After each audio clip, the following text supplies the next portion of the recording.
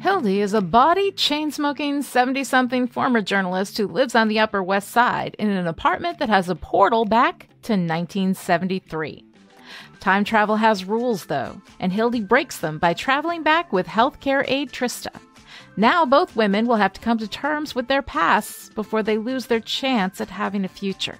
From Ahoy Comics comes Alisa Quittney's Guilt. That's Gilt, a comic book that's Sex and the City meets the Golden Girls by way of the Twilight Zone. Call your local comic book store and ask them to order your copy of Guilt today.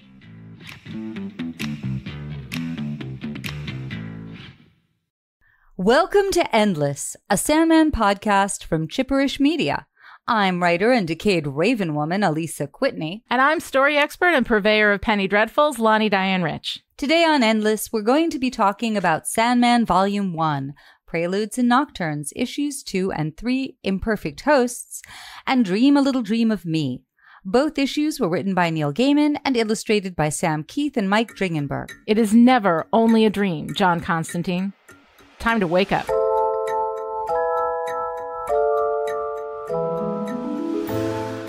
All right, so Alisa, here we are in our second episode of Endless, talking about issues 2 and 3 in Preludes and Nocturnes.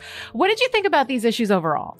I loved these issues. These were the issues that absolutely made me fall in love with the Sandman. The first issue in particular, well, I mean, the second issue, but the first that we're talking about, I think of it as a phyllo pastry of world building. And just as in a phyllo pastry, you're not aware of how much butter there is. There is so much world building and so many little references to either old comics or world mythologies, but you don't notice it. It's not like, look at me.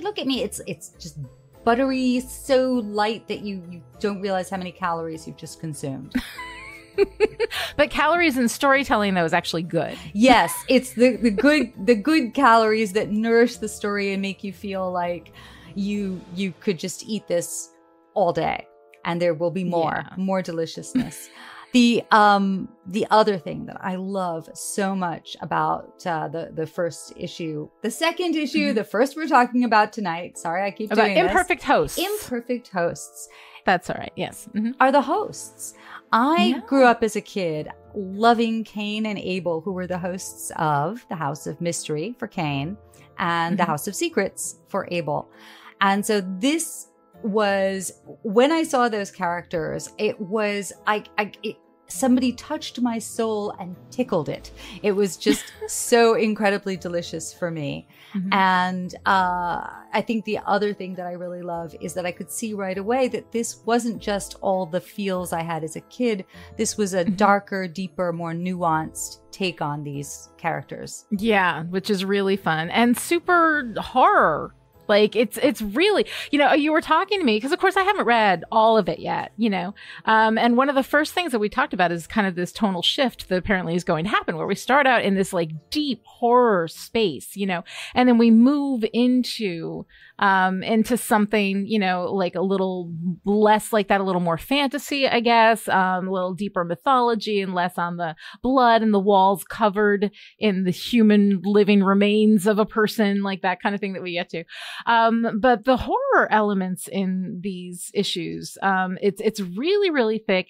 It's really good. And for somebody who doesn't like horror, I actually still enjoy it. Like this is a horror that I can get behind. And I think because the fantasy and the mythology and the world building is so deep in here.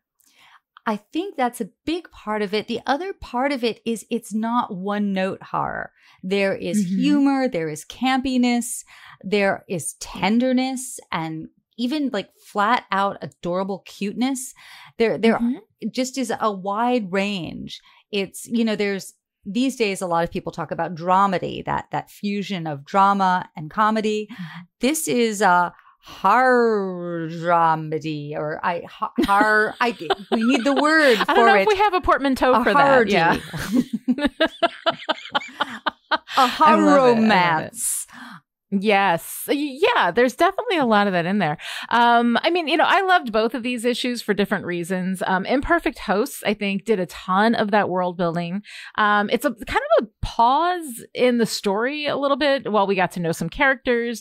And usually, honestly, I prefer for my narrative to keep moving. But when we have so much going on here, like, I think that you can make an argument for slowing down, for breathing a little bit. Dream needed to just lie down for a while. And was able to do that with them. And we were finally like mostly in Dream's POV for this first one, for Imperfect Host, which I thought was really good. And then of course we shift into Dream a Little Dream of Me, which is Morpheus on a mission, but again, told through a different POV, told through John Constantine, through his eyes, who will forever be for me like Spike from Buffy. I cannot see him as I understand that Sting apparently was the inspiration for like the physical modeling of the character. But he reads to me so much like Spike, and already I'm madly in love with John Constantine. So I'm really, really looking forward to spending more time with him. Do not. That is one of the main differences between the classic John. So I say John Constantine because that's what the Brits called him. Although I think is it supposed to be Constantine? Well, I thought it was, and then all of a sudden there were all these TV and movies, and they started to call him Constantine. But in my head, he's Constantine. So I'll tell you this. I think the cool thing about the Constantine I know from Neil, from Jamie Delano, from Garth Ennis, and other wonderful writers, is he's just really an asshole. He's an incredible bastard. And unlike Spike, where I had my cat that I just had to put down at 19 years, he was called I'm so sorry. Spike. I have the biggest crush on Spike. Don't have a crush on John Constantine. He is like the hero of a dark romance, and you think there's going to be that turn, and there will not be a turn. He gets all his friends killed. This is the thing need to know about John Constantine. Yes. He is, there's I think this was a Jamie Delano story where he's lying next to a sex worker, and he says, I just want to be held. I just want someone to listen to me. And he tells her about all these awful, horrible things. And then he turns over, he sees she's fallen asleep, exhausted. And then he shakes her and says, I changed my mind. Oh my God. Wait, that was more Irish. It was meant to be Cockney. I'm not so good with accents. But anyway, that's John Constantine. He's okay. And so he's got lovely, he shows some vulnerability in this issue, and I think it is because he is a foil for Dream here. But when you see him in other iterations, and when you see him, he is on the Byronic scale of mad, bad, and dangerous to know. You will end up with your relatives becoming nightmare wallpaper. Oh no. Well, it's another man set out to break my heart. I mean, what am I going to do? Anyway, let's go ahead and get into our summaries. In Imperfect Hosts, we enter a spooky old house and meet two brothers, the malevolent, domineering Cain and his quivering, anxious brother Abel. A knock on the door reveals a damp and bedraggled Sandman, brought in unceremoniously by the cheerful, dog-like gargoyle Gregory. Back in the waking world, 90-year-old Ethel D visits her son at the Arkham Asylum for the criminally insane. Ethel D was revealed to us as Ethel Cripps in the previous issue, where we learned that she stole Morpheus's Dreamstone, Ruby, from Ruthven Sykes. Now, we learn that her son John, a handsome fellow in his youth, is in bad shape. D has become a Gollum-esque, emaciated, mad husk of a man, dripping with more fluids than a Bernie Wrightson monster or Rudy Giuliani during a press conference. Oh, and we also learn that John D is known as Dr. Destiny. Dr. D is also a character some readers may recognize from DC books before 1985. In the Dreaming, we learn some important geography, Gates of Horn and Ivory, Lucien's Library, and staffing issues, the Raven Woman, Brute and Glob, the Fashion Thing. The Sandman shows us his powers by raiding dreams to collect the ingredients to summon the three witches /fates/furies and ask them to help him locate his stuff. But was this a good idea? The witches think not. Still, the scavenger hunt plot is on. Also, Abel opens his birthday present, dies, and comes back in a moment that is both poignant and chilling. It's only blood, little brother, only blood.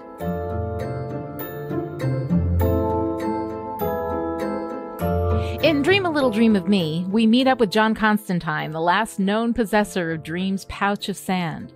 Dream finds Constantine and wants to know where it went, and the two search Constantine's old storage unit, and he's reminded of his ex-girlfriend Rachel, who was obsessed with the pouch, and who stole a lot of Constantine's stuff while he was away.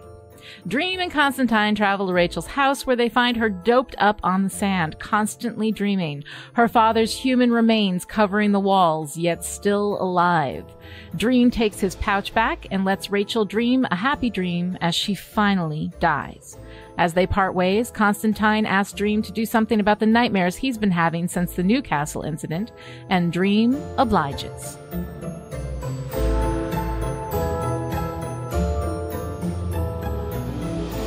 All right, Alisa. So there's so much happening in these stories. But one of the things that I really like that stood out to me right away in the Cain and Abel story in Imperfect Hosts is that we open up with Cain and Abel talking about, again, Morpheus, Dream, a million names, Prince of Dreams, but they call him the Prince of Stories, and they identify themselves as being from the first story.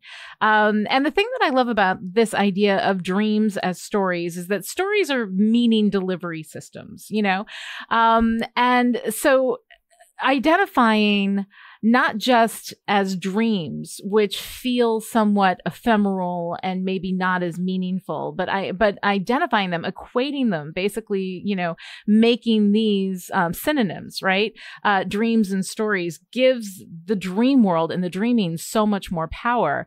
I love that Cain self-identifies as a storyteller. He says, "That's me, your worship, purveyor of penny dreadfuls, shilling shockers, blood and thunders, and first-rate nightmares."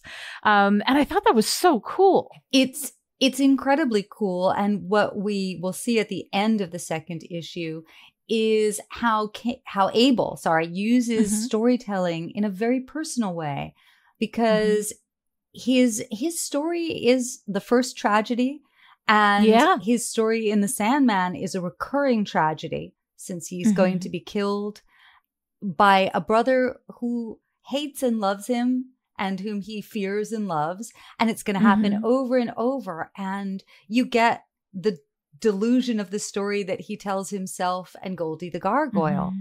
So there's something very emotional about how it's not just cerebral and not just a tour de force of stories, mythology, nuggets of this. There's heart in this. And I think that's really important. Well, yeah, I mean, it is. Because the thing is, in abusive relationships, like abusive relationships are not devoid of love. I mean, it's a corrupted love, but there is love there, you know, and that's, I think, what makes it so incredibly destructive. And watching Abel's experience of abuse is, I mean, it's so good, and it's horrifying, and it's, you know, like visceral, you know, literally visceral, as Abel's viscera is splattered all over the place.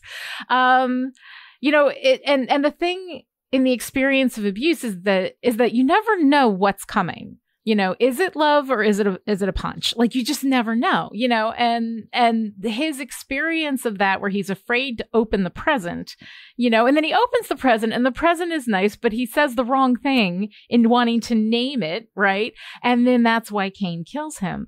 So yeah, it's really evocative of the abuse experience, and in some ways a little difficult to read, because it is so dead on in that. No pun intended. Yeah. It is. I think that one of the great balancing acts that Neil does here is that he still manages to convey the sense of Cain and Abel as these campy horror hosts for children, which is what they were when, I guess, Neil and I were reading them as kids.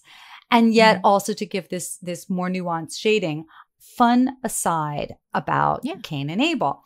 So back in the day, there were a lot of horror anthologies. So these were stories, short stories.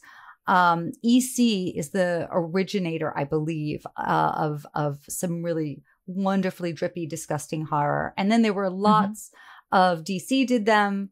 I can't remember if Marvel did Charlton, Red Circle. There were a lot of different horror titles. And they tended to have hosts that would sort of frame these things together, and they would reprint older stories.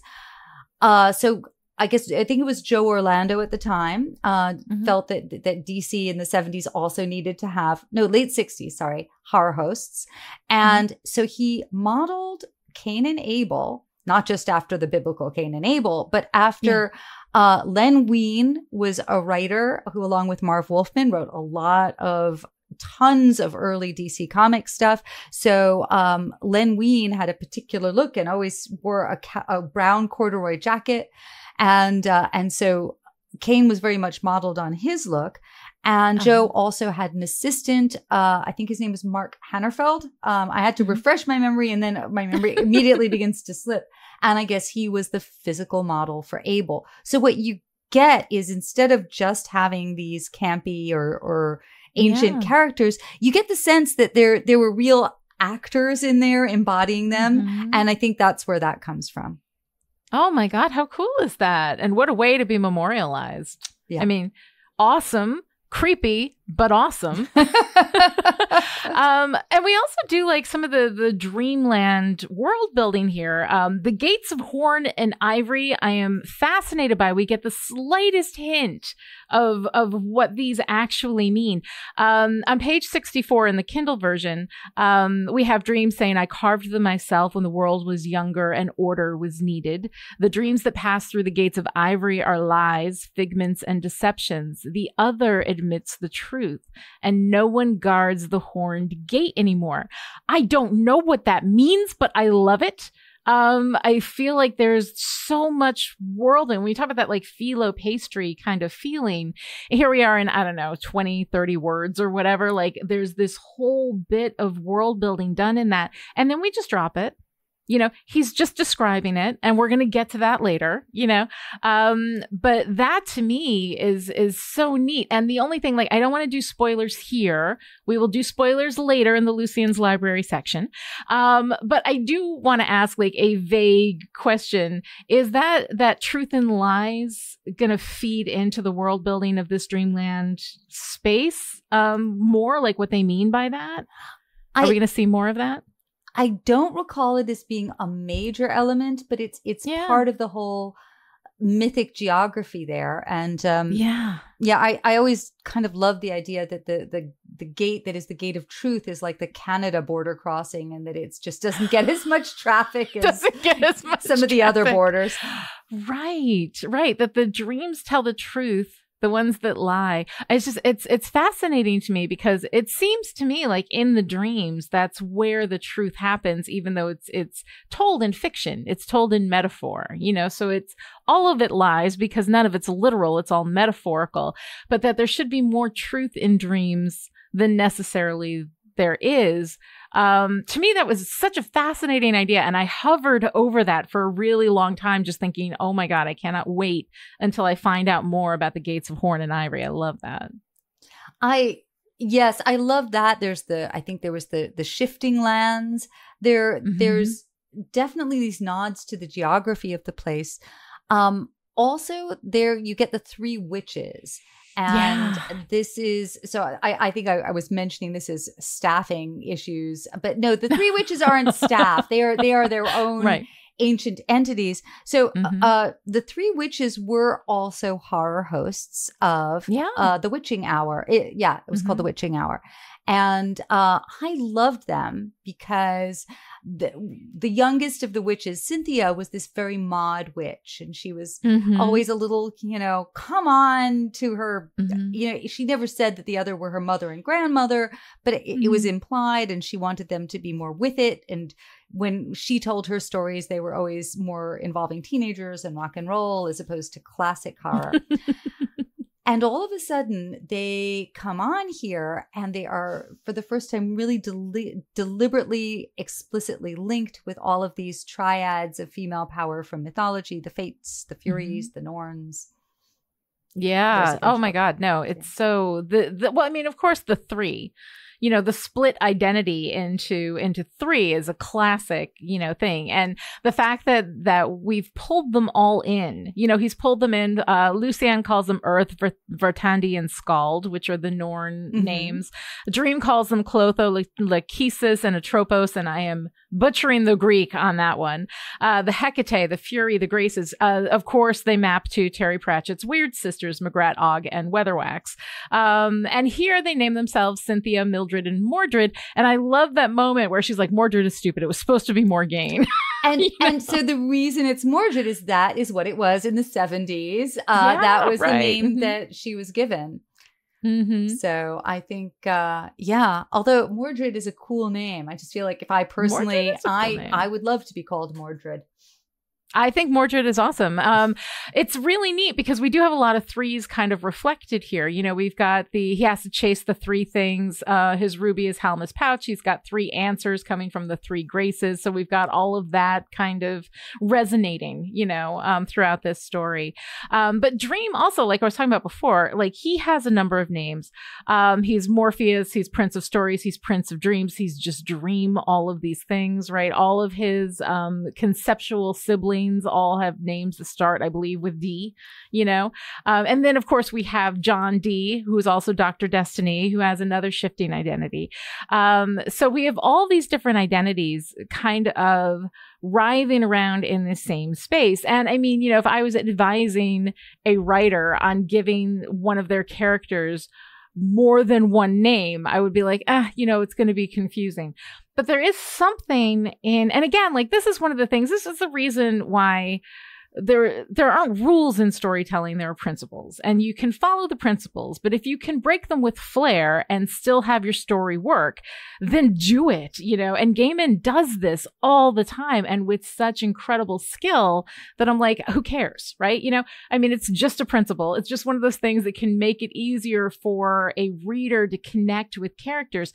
But here, having these characters have so many different names and have so much shifting identity between all of them, they've all got these shifting names, these shifting identities, these kind of magical shapes. They're almost all sort of shapeshifters, if not in literal shape, then in the way that they appear, and I absolutely love that feeling of magic that comes from that shifting identity. And we have it in these mythological, in Dream and in the Three Furies and all of that, but to also have it in John D, to have some shifting there too. We also have shifting with Ethel, right? Ethel was Cripps when she, ran off with Ruthven Sykes and took all the stuff, and then became D, I guess, when she left to cover her tracks or whatever. And also really interesting that she became Ethel D. D is the letter for dream and desire and death and all of these siblings. I just find it fascinating. And I think that it really works. Yeah, and there are also characters that are named only briefly here, and they're going to factor in more. Lucien mentions the Raven Woman, the decayed Raven Woman, and we're going to find out more about her. She is Eve. And so as Eve was another horror host, as was Lucien. Yes. And Eve appeared a lot in a short-lived comic called Plop. Plop. So Eve would appear with Cain and Abel, drawn by this incredible cartoony artist called Sergio Aragonés. And so he would do these tiny little, I'm making gestures that no one can see because this is a tiny little doodly characters. And by the way, Sergio Aragonés is still going strong. I think he's 120 or maybe Mad Hetty's age, but he's still completely productive and prolific. And anyway, so I loved him. I loved those characters. And this is an aside. So when I came on staff, I did a spinoff with the Three Witches with the writer James Robinson. And I did a reprint issue of Welcome Back to the House of Mystery, where I got Neil to do a new framing sequence and I got Sergio Aragonés to draw some of these characters. But sorry, this is a complete digression. Oh, no, I love it. I love all this behind the scenes. I love that you actually worked on this stuff. It's so cool. Well, but the very cool thing for me is the Raven Woman. She's going to come back. She's going to figure in more. Mad Hetty will. Nothing is just dropped in at random. And one of the things I remember Neil saying to me was that the more intelligent you assume your reader is, then the more intelligent the reader will assume you, the writer, are. And, oh my goodness. And I said, that's brilliant. What do you mean? And he said, don't connect the dots. Let the reader connect the dots. And I think a lot of times when, as a writer, I have this urge to be explicit and to say, I've dropped this breadcrumb and there's another one over there, and let me have some character connect it for you. But Neil is really going to let you connect these things later on. He's going to let you discover stuff. And again, this was all done before Google and the internet. And one cool, funny Neil thing. Neil was publishing his scripts on CompuServe, which was one of those early internet. I remember servers. CompuServe. I thought he was nuts. I was like, if you publish your scripts, who's going to buy the comic? This is terrible. You're giving it away. It's like sleeping with, what people used to think when you slept with someone before marriage. Why will they marry you now? For you have given them your virtue. Giving them the script. Everything about the cow and the milk is insulting to everybody involved, I have to say.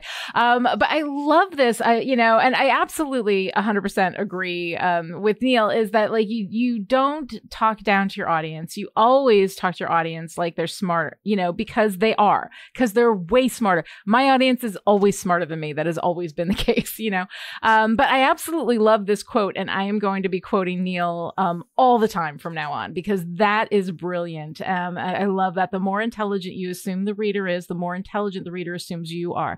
And I mean, that's true. Also, I think that one of the things too, that as a writer that you really need to build with your audience is trust, right? And if you don't trust your audience, they're not going to trust you. So it's this intelligence thing, but it's also this transfer of, I'm going to take you on a ride.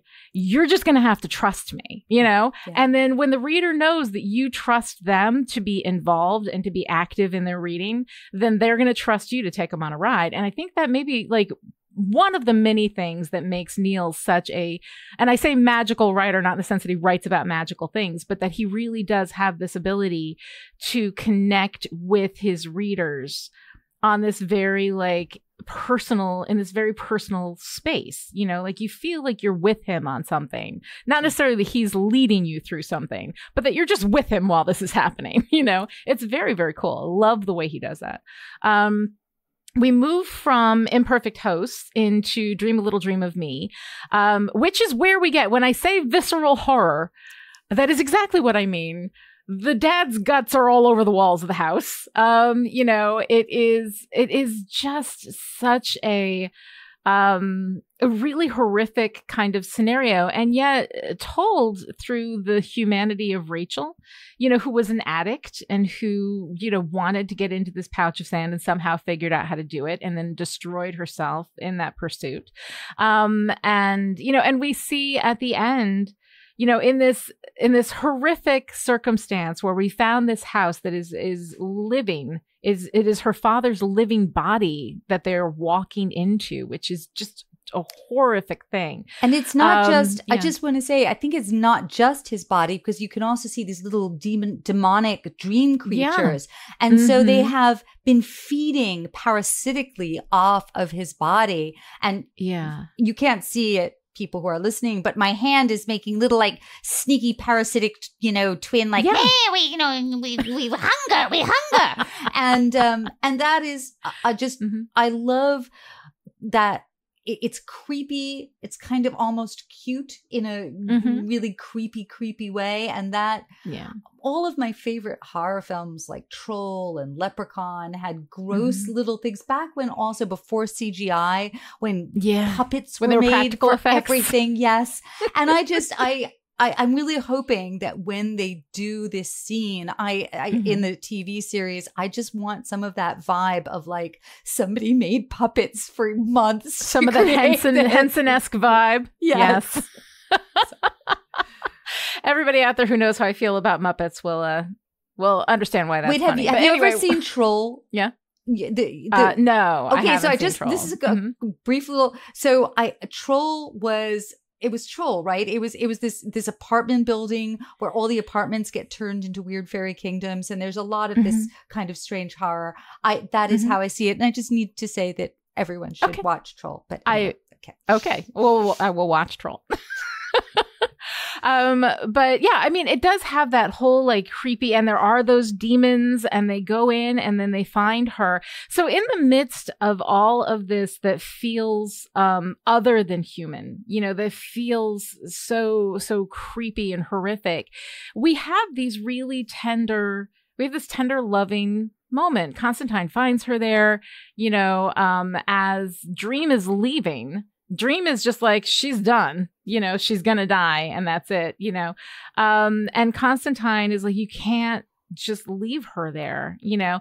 And then Dream goes back and gives her this one last wonderful dream, so that when she dies, she's not in pain and she's not suffering. She's just passing on, you know.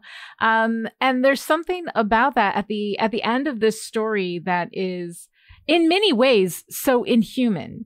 You know, that we bring in that element of humanity and of love and care, that makes the inhumanity and the horror of it all that much more powerful because of that touch of humanity in the middle of all of that. Absolutely. And it's interesting to me how well Constantine works as a foil here, because he is a real trickster character. Spike in Buffy usually gets fooled in some ways. He's got this facade of toughness, and underneath it, he is truly a romantic character. Whereas Constantine, he does have pangs of conscience, but he's a trickster, and he will, you know, screw you up and screw you over. And here, although we do see him feel guilt, feel regret, feel fear. And so his humanity here is what allows us to see that he is something other than what, you know, that Dream is not a human character. Whatever his tenderness is, it's much less accessible than even Constantine's. I should mention here that Constantine is a character who was created by Alan Moore and various artists. Was it Rick Veitch, Steve Bissett, and John Totleben, and he was created in the pages of Swamp Thing. And I think it's sort of interesting because before Neil Gaiman, Alan Moore took a DC horror book and really transformed it by making it more literary, more political, more mythological, and using some of the horror hosts. So a lot of the stuff that we are responding to here was initiated, or that you know, Alan Moore did a version of that in Swamp Thing, which is also an incredible book. His Constantine is much more of a trickster. He appears there, and you've got Swamp Thing, who is sort of noble and doesn't quite understand humans, and John keeps appearing and sort of taking advantage and manipulating. And so you see him as a really manipulative character. So I think a lot of people came already having some experience of Constantine from that. Yeah. Oh my God. It's so cool. Like the way that we're pulling in all of this stuff from the previous world building and kind of finding a space for that within these stories, which of course is one of the classic things that, you know, like the DC universe and the Marvel Cinematic Universe, or the Marvel Comics universe as well, that they always borrow from each other. They're this cast of players that sort of circle around each other and find ways to exist in each other's universes, which is why I think that the narrative universe of something so expansive as like the DC universe or the Marvel universe, there is so much and so many different kinds of stories happening within that same place.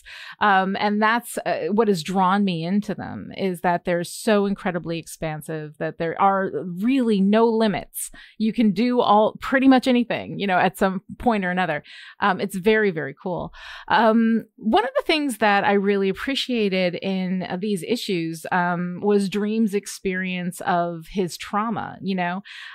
Before the imprisonment, he says he would have just been able to go home. He wouldn't have had to travel through all of these dreams. He wouldn't have had to lower himself the way that he had. But his trauma means that he can't just go. Like, he has to stop and he has to heal first.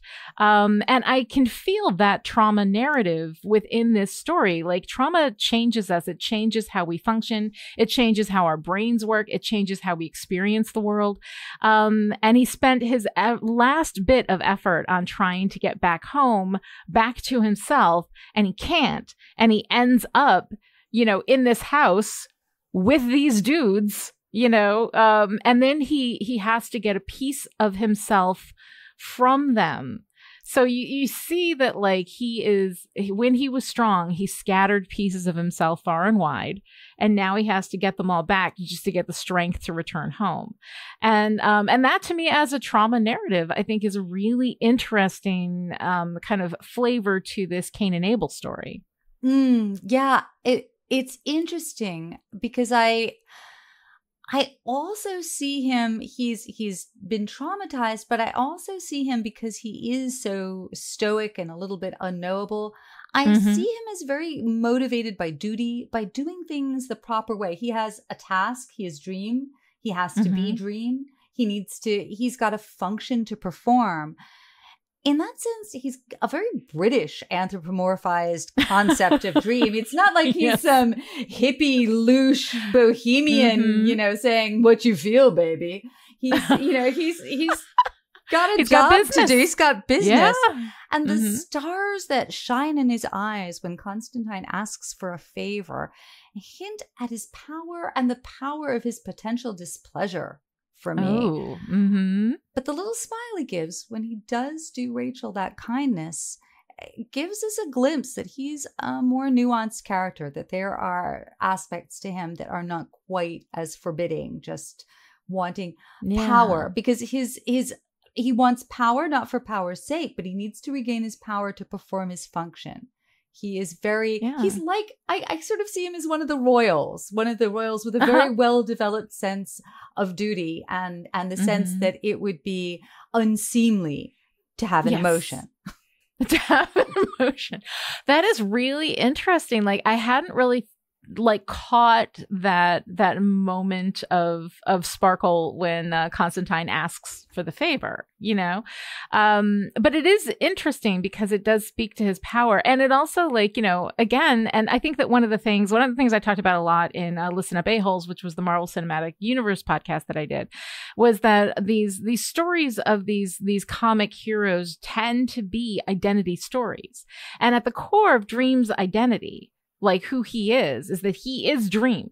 This is and you have those moments too, like, who am I if I don't do this anymore? Who am I if this isn't what I do? That we are so aligned. Our sense of identity is so aligned to the roles that we play. Like, I am a mother, I am a daughter, I am a wife, I am all of these things, like that. When we identify, I am a writer, I am a podcaster, like all of these things, it is about what we do and the roles that's our sense of identity. And without that role to play, your identity sort of crumbles. And so here we have Dream with his identity crumbling. He gradually gets enough strength back, when he gets those letters of commission from Cain and Abel, that he can move on the next step, and that he can hunt down the stuff. He can, summon the three witches, and very slowly is getting his power back. And so I love that. I hadn't really thought about it, but that, it is a moment of humanity that he gives this to Rachel, but it is also like the demands that were made of him, those are not yours to receive, nor are they mine to give. He didn't have the power to grant Burgess, either Roderick or Alex, what they demanded of him. And here somebody asks for something and he has the power to do it. And so he does it. And that adds an interesting nuance to the motivations behind that moment of humanity. Did he do it because it was the human thing to do and the kind thing to do? Or did he do it because he had the power to do it? It's It's true. I'm also having this thought that is not a fully fledged thought, but I'm wondering if through the course of the series, if when we see Sandman be cruel or be kind, it's very often with women. Interesting. And that is the thought that I'm having, that there is a romantic element to that with him. So I don't know. It probably just goes back to both Dream and Constantine being really bad boyfriend material. I think that's going to be an interesting line to follow, as we have our, very Byronic romantic hero. I mean, that's kind of, and when you think about romance in the sense of, the bombast of it, the hyperbole of it of the experience, as opposed to necessarily like the lowercase r romance of the love story and all that kind of stuff, but like the big R romance, that sense of just everything being so heightened and so intense. That's really interesting to see how they are as Byronic romantic heroes.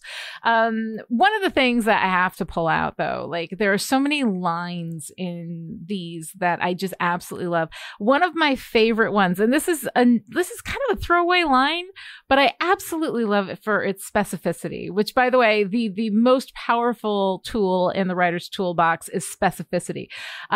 The air is musty, tired, old. It smells of lost dreams and rotten fabric. If anything paints a picture of Cain and Abel's abode, there you go. I mean, that is just beautiful. I love that. It's true. And I feel I have been in that room. We've all been in that room. Yeah, there are wonderful. It's also very visual language, but it also conjures smell, which is very Dickensian. I think that there are, we all definitely are aware of Neil Gaiman's links with Shakespeare, because Shakespeare is going to be a character in The Sandman. We're going to see explicitly a lot of this. Someone who is retelling stories where the plots and some of the characters come from other sources. But I think there's a lot of Dickens being brought to work here. And the whole idea of a huge cast of characters, of an awareness of class and society and different roles, and this bringing the sense of smell and memory in is a very Dickensian gambit. I don't know. That's probably not the right word, but I just want to say it's like 8 o'clock as we're doing this, and I get stupider with every passing hour. You are never stupid. The day is long and full of terrors. And at the end, we get tired. All right. So, Lisa, what are your favorite lines here? Well, one of my favorite lines is where Dream is on his scavenger hunt, and he's pulling elements from other dreamers' dreams to create the summoning spell. And he says, "The gallows comes from a young Japanese movie buff, her head roiling from a surfeit of old Hammer horror films." So a couple of things here just really jump out at me. We were talking about awareness of how you are casting characters in your book, and we don't see this dreamer, but we know she's Japanese. Well, I don't know actually from this. I'm not sure. I'm assuming that she is Japanese and not just a movie buff of Japanese movies. Because the movies that we're talking about are these old Hammer horror films, which are wonderfully campy horror films. Yeah. And it's just having this dreamer be a girl who loves horror films, and having her be, I'm reading this as that she is Japanese, feels wonderful to me. And it's just so specific that he pulls the gallows from that. And it's almost a mini story in a line. Yeah, no, it is. I mean, and that's one of the things that, again, like for the writers out there, specificity. When you can pull something like that, it ends up bringing with it so much. And again, we've talked about the phyllo pastry and about this being kind of like a nutrient dense kind of storytelling, in comics. And those kinds of details bring along all of these other associations with them, and wielded well so that all of those associations work together.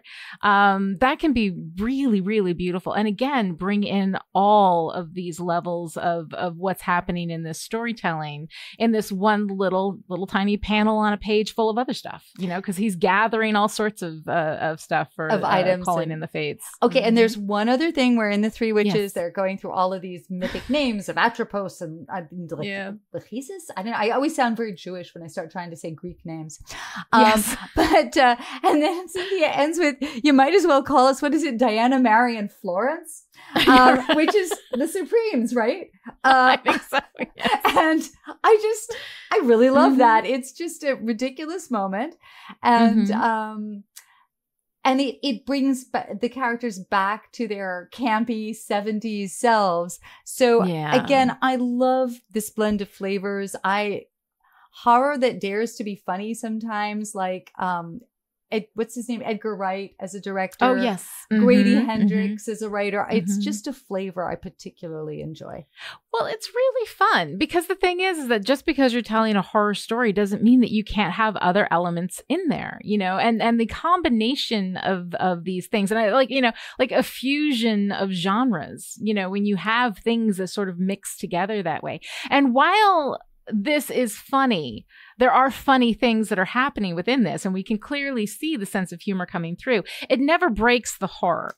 It's not like the movies like Scream or any of those where it's like the horror is there and then we have the humor and all of it kind of escalates into an ultimate ridiculousness, which is appropriate. That's what the film is trying to do. So I'm not like, bashing Scream or anything. I'm saying it sets out to do a thing and it does exactly that. But the effect of that kind of almost sitcom-y humor along with all of that horror, it makes a different mix. This never gets to the point where the humor takes us out of this. And as funny as it is, we're talking about all these immortals. It's still a very human story. Dream isn't human, and his responses to things are not. But like this, you might as well call us Mary or Diana, Mary, and Florence. That is a very human line coming from these three witches, these magical, mythical, beings.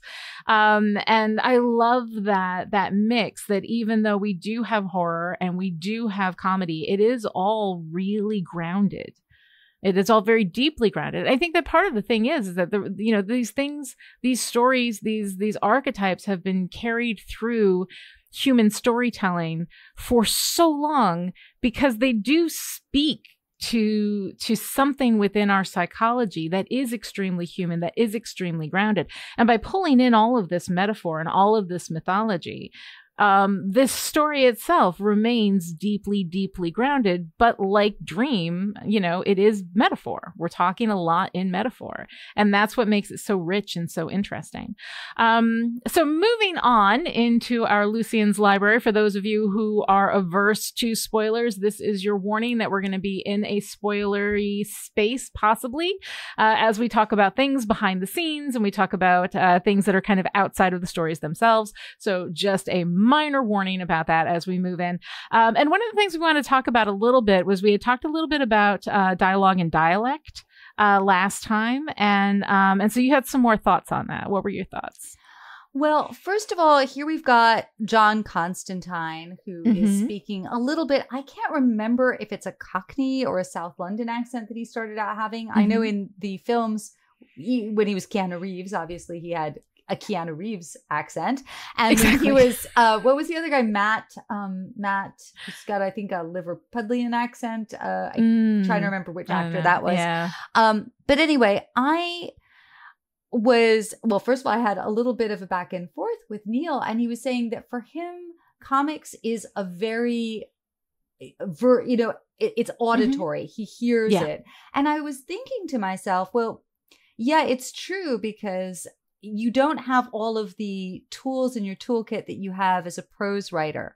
So, for example, as a prose writer, I could have someone say, she spoke with a soft Jamaican lilt, and then just do the rest of that character's speech with just a hint to the rhythms rather than the spelling of the character. You don't have that in comics. And you also have this weird thing you do Kind of like old Cosmo magazine always had italics for emphasis. You bold certain words for emphasis. And they're not, partially it's where the beat of the voice falls, but it's sort of a weird gray area, I think, between a visual and a verbal emphasis.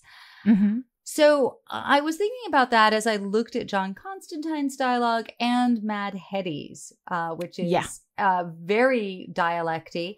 And if you notice, I can't remember the line she says, but she uses some insult that is definitely Victorian, which goes along with her age, which is 247.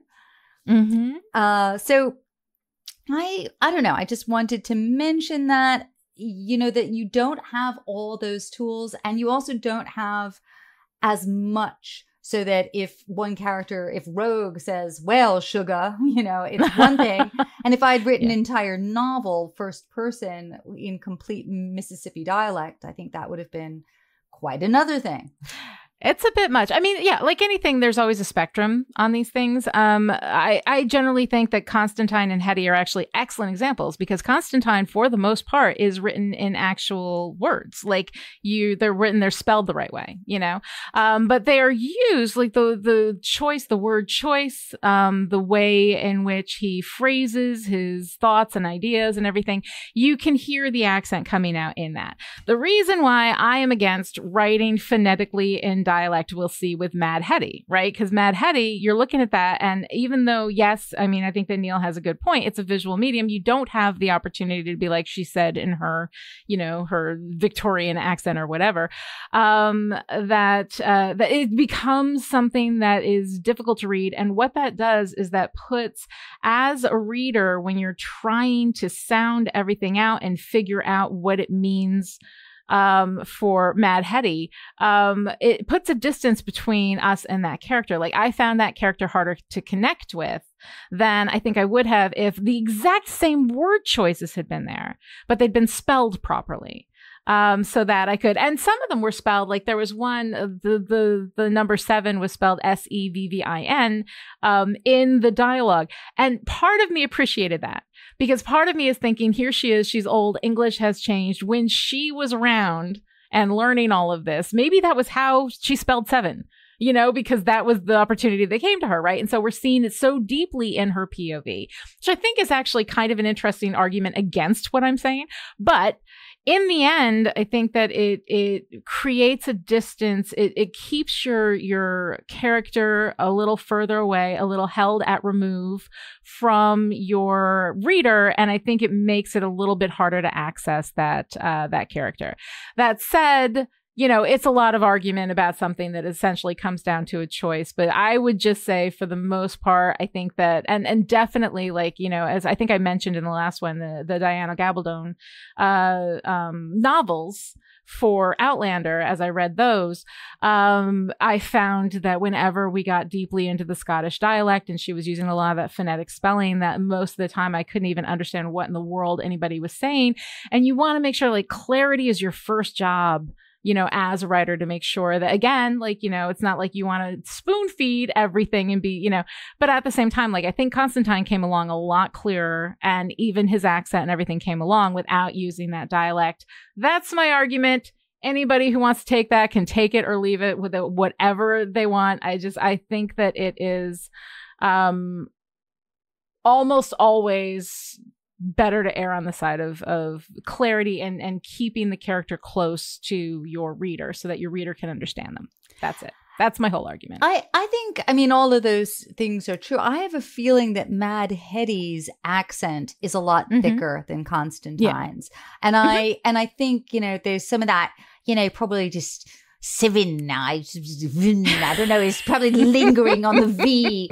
But I now want to write an entire first-person Mad Hetty novel. No one will ever let me do it. But I just, you know, she got up to some interesting business. I'm looking forward to seeing more of her. I think she's a fascinating character just in the one page that we had of her in these. Yes, and I remember back in the 90s when whenever, you know, Neil would reveal something, I would think, oh, look, he made up some cool new word for this crazy magic thing he's doing. And then I realized, oh, that's a thing. that's a thing. So so we will find out about all of those. That's going to be fun. Things. So I'm trying to remember why I wanted everyone to know this, but I was remembering, this is just stupid John Constantine stuff. I thought about Constantine a lot. Oh, God, I never edited Hellblazer, but he was, so back in the day, there were these huge billboards in England for silk cut cigarettes. And they were really subtle. There was a giant like fabric of silk with a big cut in it that looked kind of like a genital opening. And they were, as I recall, and so I'm sure somebody's going to write and say, you're wrong. But I remember them as being the Virginia Slims of English cigarettes. And it was established that that's what Constantine smokes. Oh. So I love it. I feel I'm getting old enough so that when I remember some random fact about a character, I feel deeply obliged to share it with everyone before it goes away. Please do share it. And this is exactly what Lucien's library is for. Yes, I remember the other thing was that Constantine, it was originally thought that he dyed his hair, as I think Sting did at some point. And then under certain comics, I think at one point he was in a very bad way. Was he in hell? He was in hell many times. And he wasn't showing roots. So I guess that changed the canon of whether or not he was a dyed blonde. Oh, but, interesting. I wonder if he's not something of an inspiration for the character of Spike and Buffy, because I just see a connection between these two. But anyway, as I understand, I'm not supposed to fall in love with Constantine, so I'm going to let that go. Don't do it, Lani. We've all been there. That way lies pain. You always, you always fall in love with Constantine thinking that he's Spike, and that therein lies the rub. Well, falling in love with Spike is a problem as well. I'll take it. Yeah. It's fine. All right. So we have some interesting information about the covers with Dave McKean. What do you have on that? So I feel because of the format of all of this, we're talking about the artists, we're talking about Neil, but we're not talking about Dave. And Dave was such an integral part of this comic and of this process. So he did these amazing covers. And one of the things that set this book apart were the covers, which I think went, every time I want to say something definitively, I can hear a voice saying, but is it true? I think it's true. So I believe these covers moved further away from that, representational Batman, there's Batman on the cover. Yes. Wonder Woman, Sandman Salmon's on the cover. And you get these covers instead that combine real fine art of, gorgeous drawings, but mixed with photography, mixed with found objects, mixed with sculpture and collage and all of these different elements. And so Dave and Neil were both, I think they both approached Karen together. They approached her as a team. And initially, you can look at artwork right away and be wowed. Writing takes a little longer to parse. So I think Karen's initial reaction was, wow, look at this amazing artwork. And Neil's first work for Karen, for DC, was a miniseries called Black Orchid. And Black Orchid was another obscure character. And I think she was spun off from Swamp Thing. And she was given her own book. And so Dave did the interior art on that. Dave's gone on to just, be an amazing, he's had like an incredible career. But at the time, he was doing these covers. And I remember that because it was hard to tell exactly what was going on, we had Curtis King was the in charge of the covers. He was the editor. I forgot his exact title, but he would come along and talk about the covers. And I remember him always calling us out for having nipples. There were nipples, there were things, they would look for the elements. And it was hard to always spot if there was a nipple in a Dave McKean cover because it would be, embedded in some weird, helm or something. Was he trying to get the nipples past you? Was that a game? Or Dave was beyond such consideration. So Dave was a very serious, he came across as like a very serious artist. He has a great sense of humor, but it's very subtle. And he came, and I didn't realize that a lot of people were intimidated by him. And he came, he and his partner, Claire, I can't remember, were they married then? Or they've been together since fetalhood, I think, in art school. And they remain friends of mine. But at the time, I think I was a very immature 25 or 26. And I was like, oh, I love your art. Could you draw something on my leg? I don't know why. It's the most embarrassing. Did he do it? He spent about, I think, an hour drawing this incredibly. Oh my God.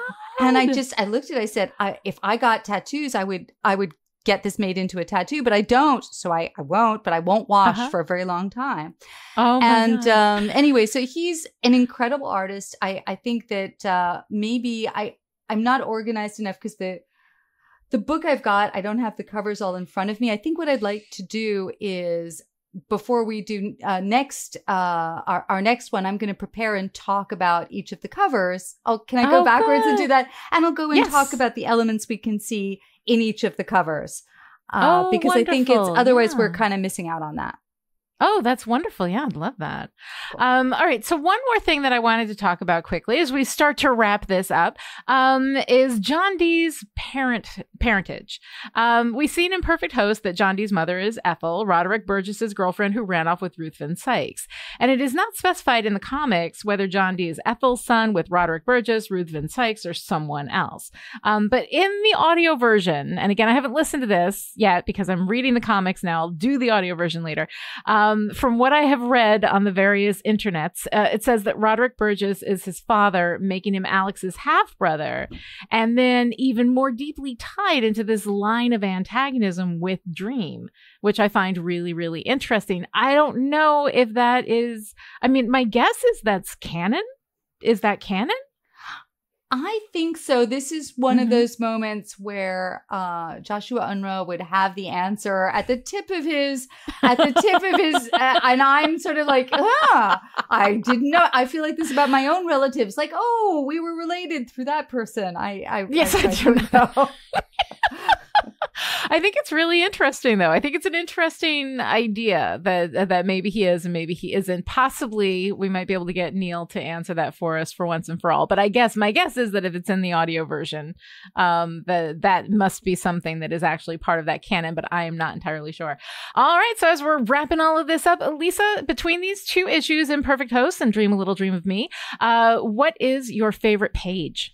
This is a hard one because I love the pages with the three witches. I love gloopy, disgusting body horror is just always a big. Anyone who knows me knows that I'm all there for body horror. But I think in the end, I love seeing the way Abel's murder is amplified through Goldie, the baby gargoyles, seeing it and being impacted by it, not understanding it, her bafflement. She's a she, we're going to find out.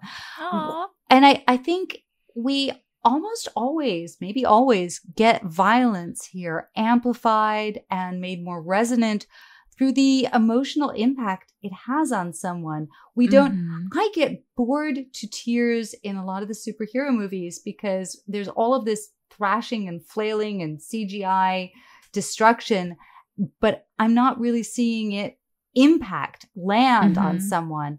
And so I think that is what makes this a tender horror moment.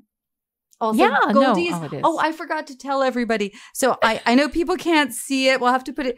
I don't know how many people have this.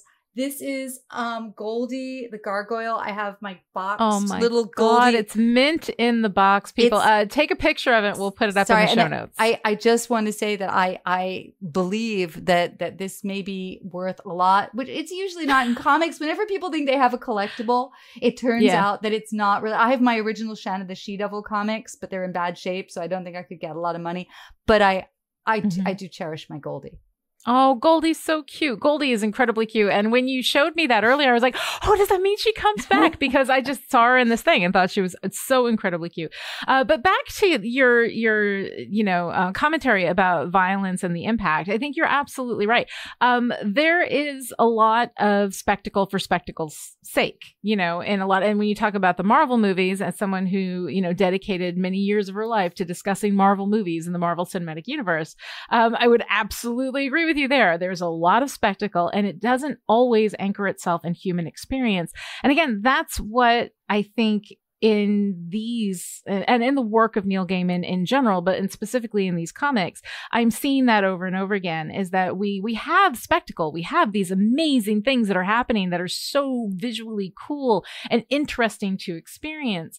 But it's one thing to have like Rachel's father's guts all over the wall, but for his guts to be all over the wall, be infected with anthropomorphized demons, and know that he is still alive in this experience, like that is an impact. To see the impact of Constantine's love for Rachel on this horrific moment, that is anchoring this horror in human experience, because that is the purpose of horror. And that's the purpose of all of these stories. Every story, I will argue, the purpose of it is to relate it to human experience and to give us that experience through this incredibly exaggerated experience, Okay, so moving into my favorite page, because I'm learning all of the words now. All right. So in page 58 in the Kindle version, I love this page which opens, of course, with Dream in bed saying it was a dark and stormy nightmare. And then we have these like the red lines, and that's the gutters, correct? Between all the panels, the little red lines there of space that like separate them out. And we see Dream, and God, I love this image of Dream. And there's just the clouds and darkness behind him. And then the slashing of the rain sideways. And he's talking about, before my imprisonment, I knew the journey would have meant nothing to me. I would not have needed to travel.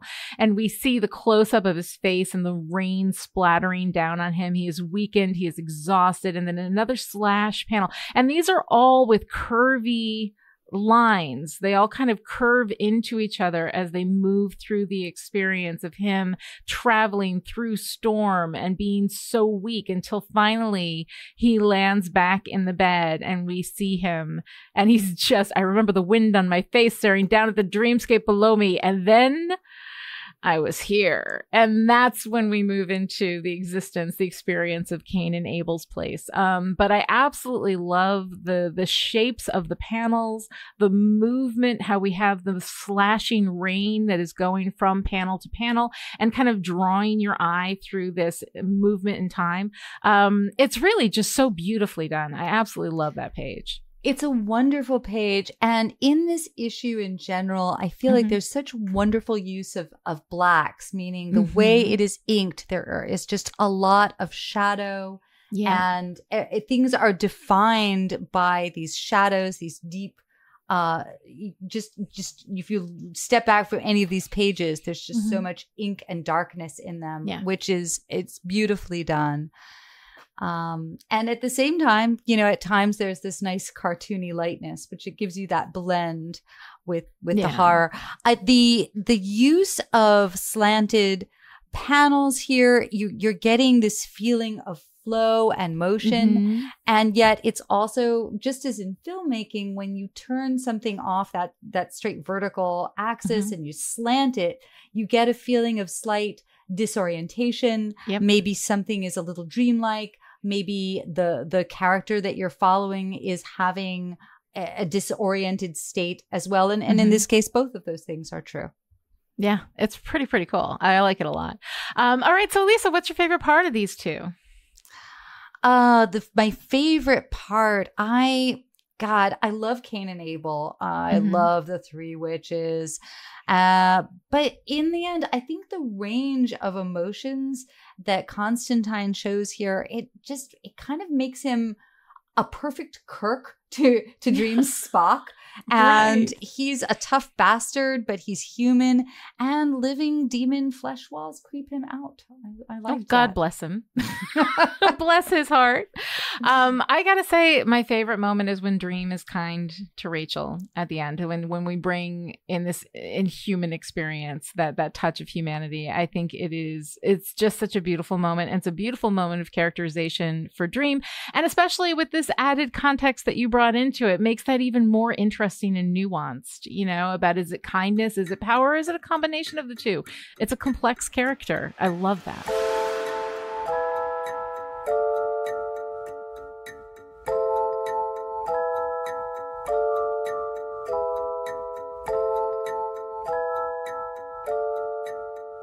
If you enjoyed this conversation and would like to join in, connect with the show on Twitter, follow @Chipperish and use the hashtag #EndlessPodcast, or send your comments or questions to endless@chipperish.com. We would love, by the way, as a former assistant editor, I want questions. Oh yeah, send in questions. She will answer them for you. That's what she does. It's awesome. This episode of Endless was brought to you by the Chipperish Media producers who support us on Patreon at the power producer level. These people are the reason why Endless is coming to you free and ad-free right now. So thank you to Abby, Alice, Christina, Erica, Jonathan, Kevin, Kristen, Rose, Sarah, Shelley, Stephania, and Stephanie. And this week's special message for our power producers: I hope that you don't expect me to go on public transport with you dressed like that. To find out how you too can support Chipperish Media, visit patreon.com/Chipperish. Other ways to show your support: write a great review on Apple Podcasts, tell your friends about the show, or tell yourself it's not the fall. Falling doesn't hurt.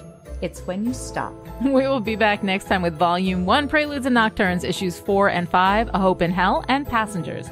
Until then, something of mine came into your possession. I want it back. Now.